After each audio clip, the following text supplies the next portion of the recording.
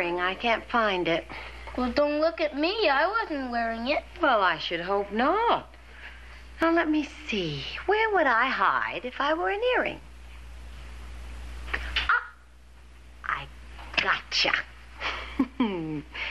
I thought you were going downstairs. I am.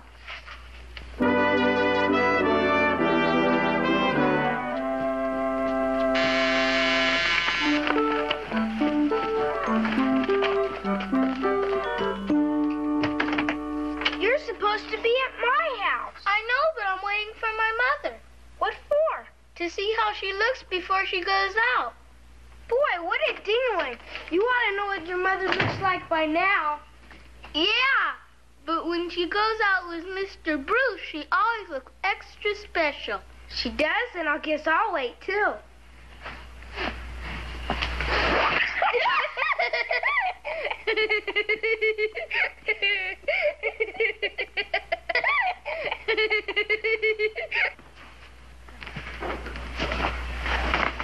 See, what did I tell you? Yeah, she sure looks extra special, all right. I'm not sure I know what's going on, but I take it the gentlemen approve?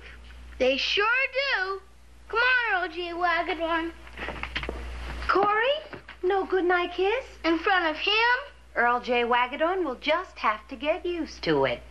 Well, don't kiss him too long or we'll miss Captain Blastoff.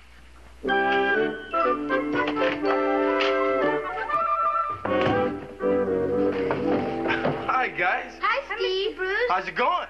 Fine. Good. Let's keep it that way. When we grow up, will we have to go out with girls, too? I don't know. What else can we go out with?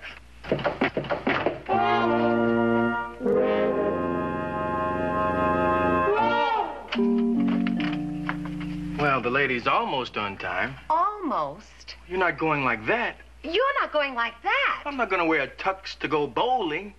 Bowling? Well, sure. 10 pins, a ball.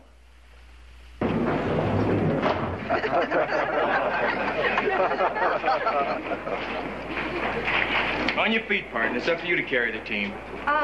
Steve, maybe I better try this some other night. Oh, no, you don't. Tonight's tonight. How about it, gang? Yeah. Steve, I've never even done this before. There's nothing to it. Just slip your fingers in these holes. Put your left hand under the ball for support. Oh, that's heavy. You'll get used to it. Ball a few inches from your body. Right. Step off with your right foot. Left, right, left, slide. Set it down easy and follow through. Now we start from back here.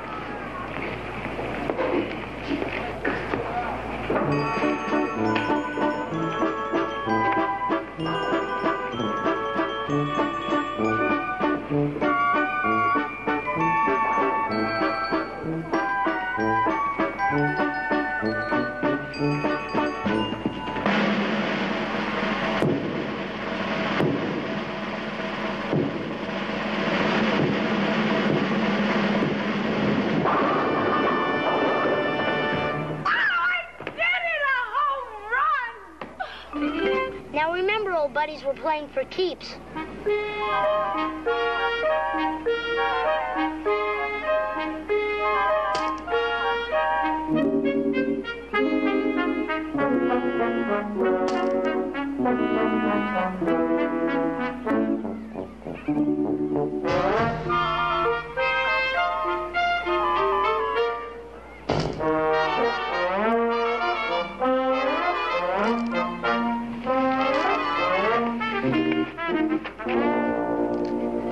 Who told you shrimps you could play marbles?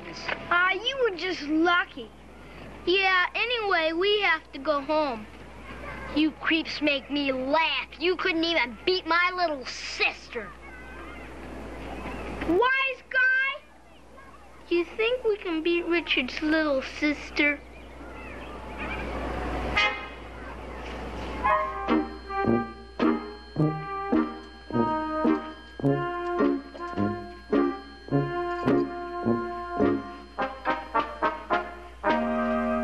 Corey, the Hendersons are coming tonight. Will you please finish setting the table? Mom, can I ask you something?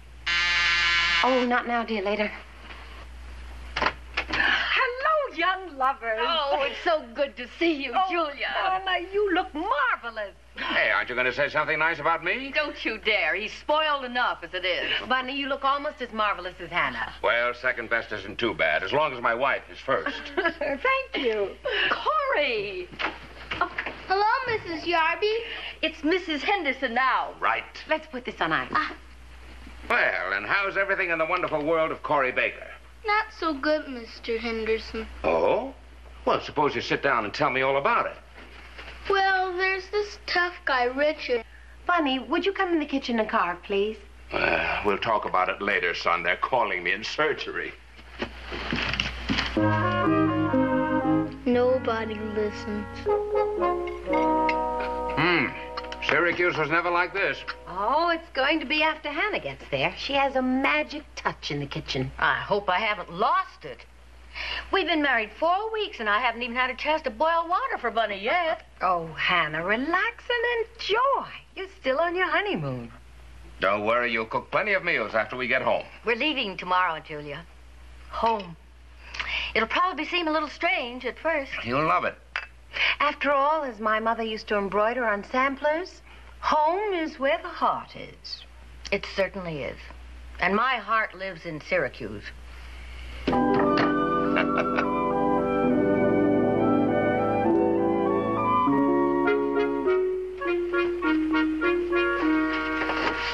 Now, Corey, tell me about this Richard character. How old is he? Going on 11. He clobbered us. He did? Well, don't worry. A bully always meets his match. Somebody will come along who's just a little tougher, and he'll pin Richard's ears back. I don't know, Mr. Henderson. He's the best marble shooter in the whole school. Marble shooter?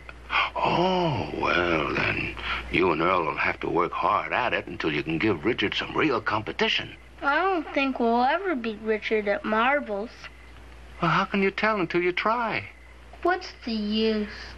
Well, now, son, marbles is a kid's game, but if you're going to quit when things get tough, well, then a kid's game becomes important.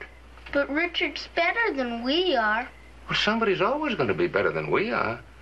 But that's no excuse for not trying to be as good as we can be. Suppose me and Earl lose. Well, that's part of life. Now, the only thing to be ashamed of is if you get called out on strikes without even taking your bat off your shoulder. Okay, Mr. Henderson. We'll let Richard beat us again. Oh, no, you won't. You know something? What? I'm going to help you lads beat the pants off that guy, Richard. You will? How? My boy, shake hands with Sure Shot Henderson, the ex-public park marble champ of Syracuse, New York. Wow, When was that? Oh, a few months ago. Well, let's just say I retired undefeated at the age of 10. Come on, collect all your mibs, Aggies, and bullseyes. We'll get Earl, because this old master's going to turn you guppies into a couple of sharks. Come on.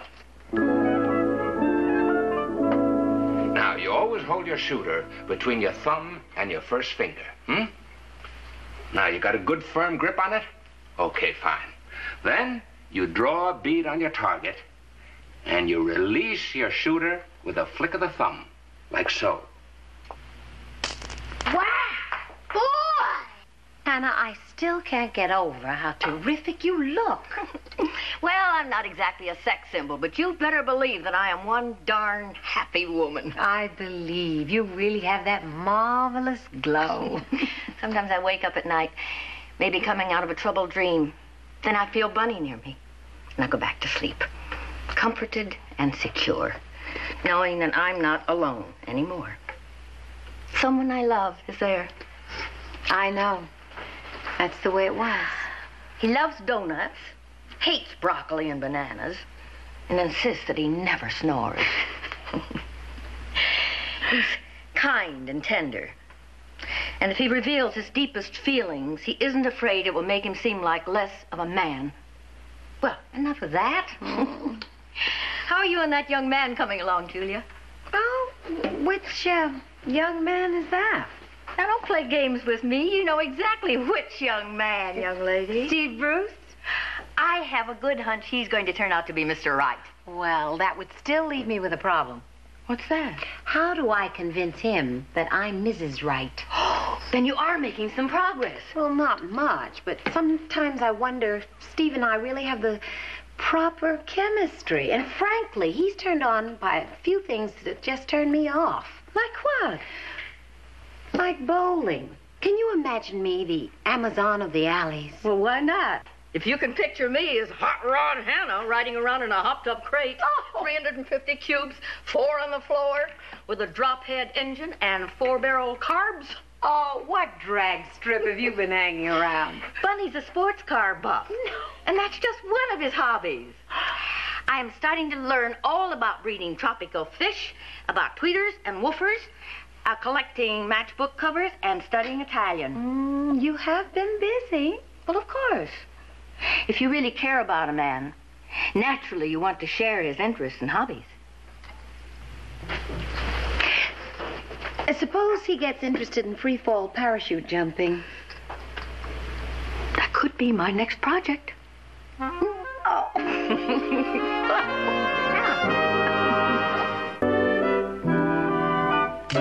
Okay, now you try it, Corey.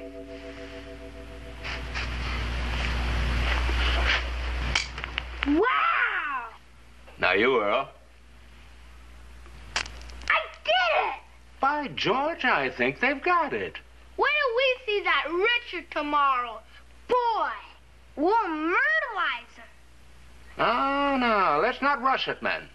Just keep on practicing till you're real sharp, then go out and get 'em. I guess you're right, Mr. Henderson. Sure he is. He's the champ.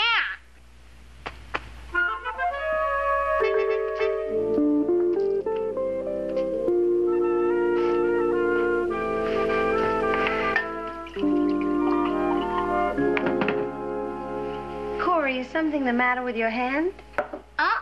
I'm building up my thumb muscles. You're not training to become a hitchhiker, I hope. Mr. Henderson says you gotta have a strong thumb in order to be good at marbles. Oh. Hannah tells me he used to be an expert at marbles. Used to be. He's still a dead-eye. Me and Earl are going to the park after school and practice. We're gonna myrtleize Richard. Are you two still bugged because Richard beat you at marbles? Corey, it's just a game. I know, but Mr. Henderson says if you quit at a game, you can quit at other things, too. Mr. Henderson has a point there. What else did he say? Oh, a lot of stuff. He said if you go to the plate, it doesn't matter if you strike out as long as you swing your bat. That's not bad advice about life or bowling either. Bowling? Mr. Henderson was talking about marbles. He said for me and Earl to practice real good. And then, pow! Goodbye, old Richard. It's open. Well, good morning, Earl. What are you so mad about? Him, he's slower than molasses. My dad's waiting for us in the patrol car. Oh, boy, see you later, Mom. Ah! What is this, a stampede? We're going to school in the police car. Earl? You know your father's taking the old family clunker this morning. Boy, what a fibber. Yeah, but it worked, didn't it? Come on, Slowpoke. Good morning, Marie. Would you like some coffee? I hope it's not too strong. I can use it. Uncle Charlie was over last night. He stayed late. Oh, is that the one with those dull, long-winded stories? That's Uncle Charlie. Oh, I'm going to wake you. Sorry we missed the newlyweds. How's Hannah? Just beautiful. Her marriage is the biggest success since pantyhose. Great. That proves there's still some justice. Oh, she was so cute and full of advice. What kind of advice? About how to build a better man-trap so that Steve Bruce will beat a path to my door. What did Hannah tell you that I already haven't? Oh, the bit about sharing your man's hobbies. And believe me, Bunny Henderson has so many interests. Mrs. Henderson is going to have a very busy life. Don't knock it. When I think of all the things I shared with Leonard before I got him. How about bowling? Love it. You do? I didn't know you bowled. Well, not lately, but I used to have 175 average. Is that good? Listen, chum. Before Leonard and I were married, we were runners-up in the police department mixed doubles. Marie, fate has sent you to me. I need you. You are going to help me. Well, okay, but how much do you expect for one measly cup of coffee? If the way to Steve Bruce's heart is through a bowling ball, you're going to teach me how to throw one.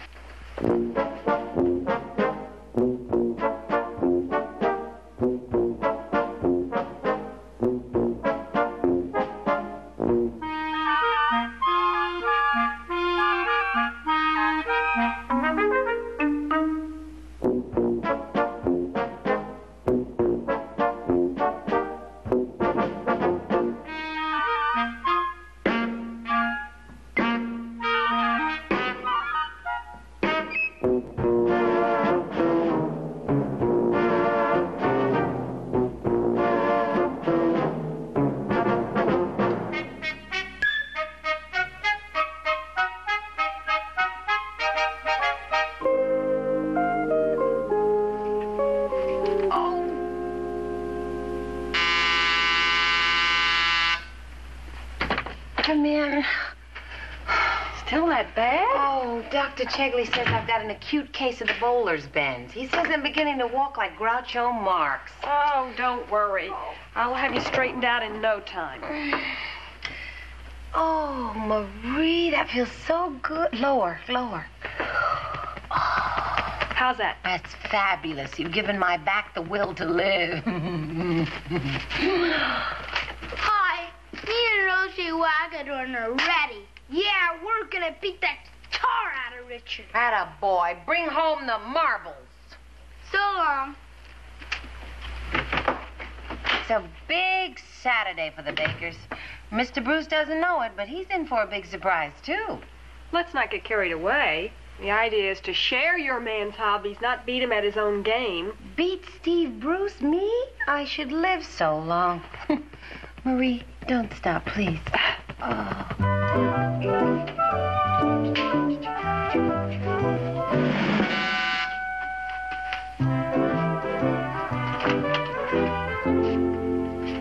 Steve, aren't we going bowling? No, just because I happen to be a bowling nut, there's no reason why I should inflict it on you. Oh, but I like bowling. Really, I do. Come on, Julia, you know you hate it. But I don't. Honest, Steve. You're such a great little sport, but you don't have to pretend any longer. I am not pretending. Believe me, I want to go bowling. Sure. Now go change your clothes. I'm going to make it all up to you. Old Steve is going to spring for the kind of lunch he wishes he could afford.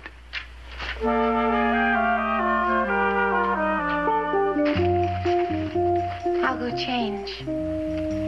Wear something sexy.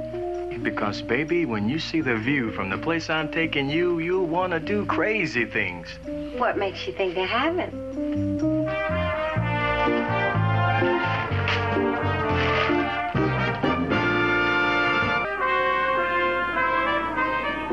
We double dare you to play us. We triple dare ya. Marbles is kid stuff. You shrimps play it. I've got a brand new game.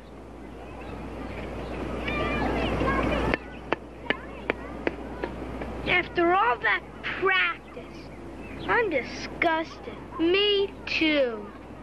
Earl J. Wagadorn. What? I guess we're just gonna have to learn how to play paddleboard as good as Richard. Yeah, but how are we gonna do it? Practice, I guess. Maybe if we had someone like Mr. Henderson to teach us. Yeah, but he went back to Syracuse with his wife, Mrs. Yarby. Oh. Hey, Earl J. Wagoner. What? Maybe we could write to Mr. Henderson and he could give us paddleboard lessons by mail. Hey, that's a good idea. But first I'll play you a game of marbles. What for? The winner gets to play Richard's little sister.